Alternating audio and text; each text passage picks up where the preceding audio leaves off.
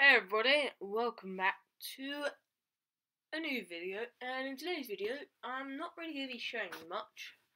This is just going to be going on in the background while you look at the beautifully amazing Mario Odyssey picture.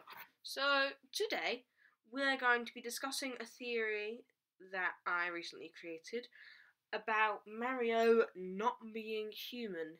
Now, some people may have guessed this already from a few things in Mario Odyssey that I'm going to get to in a minute. But, so as I was saying, so I've been thinking about the theory, and the theory first started when I was playing through Mario Odyssey itself. And Mario Odyssey here, when I tried on in the Sand Kingdom the boxer outfit, and the boxer's outfit immediately reveals Mario's chest, and you can see that he has no belly button. You have to take my word for it, and if you go on to Super Mario Odyssey, you can see that he doesn't have a belly button, just two nipples. And the belly button is created from the umbilical cord, and the umbilical cord is what links you to your mother, so that your mother can give you food. And not literally give you food, but you'll take some of her food, like a thief you are, like the little thieves you are. Anyway, so, and if Mario doesn't have a belly button, it means he never had an umbilical cord, which means he was never linked to the mother for him to get food from, which suggests that he didn't have a mother, which could mean that he's not human at all.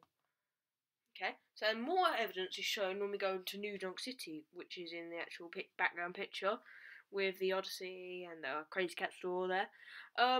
But if you actually compare Mario to the size of a New Donkian, so the actual people there, who are actual people, they're like twice Mario's size. So this begs the question still, what is Mario? Let's put it this way.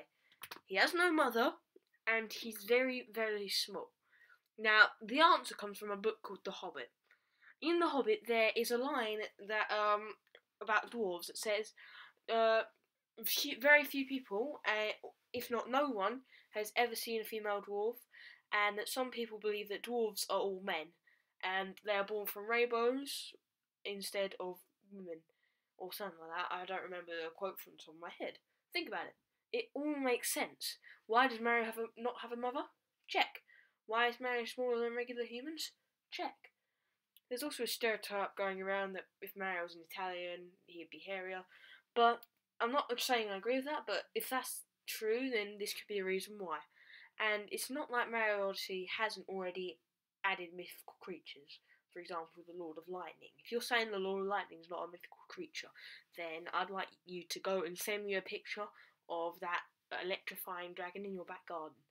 So, if this is the case, then it would explain why, if this isn't the case, then I do have another theory on why Mario could be so small. And it explains why New Donkians are a lot taller than him.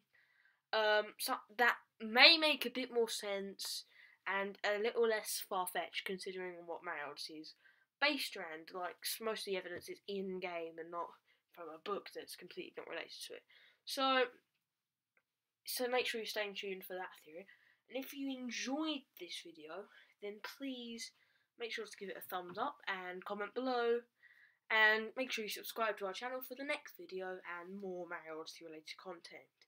If you're into other games such as Terraria and Fallout and Just Cause 3, Fortnite, anything like that, me and my buddy Steve do videos on those as well. So if you like those, make sure you subscribe.